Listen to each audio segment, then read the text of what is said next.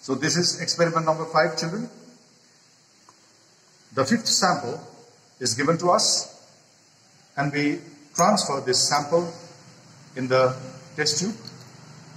Alright, like this. We transfer it.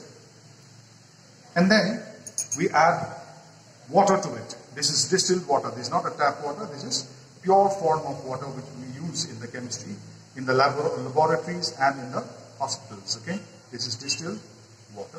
And make a solution. We shake it slightly and then make a solution. And we make a solution and divide the solution of the sample given to us in 2 parts. In 2 parts. Okay, like this. And to the first sample, part of the sample, we put sodium hydroxide. First, drop by drop, and then in excess. You can see that what do you observe?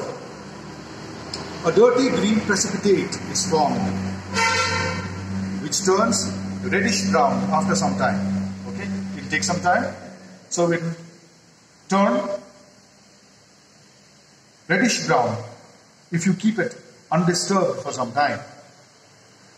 The precipitate is insoluble. You can have a look in excess of sodium hydroxide that was added just now.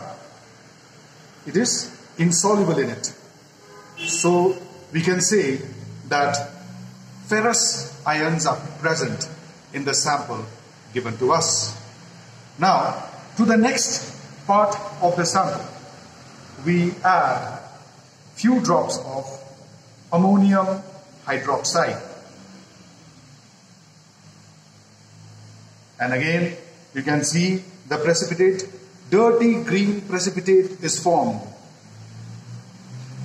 Now we add some more of ammonium hydroxide and it is insoluble in it. A dirty green precipitate is formed which is insoluble in ammonium hydroxide. You can have a look. Now, what do we confirm with this experiment?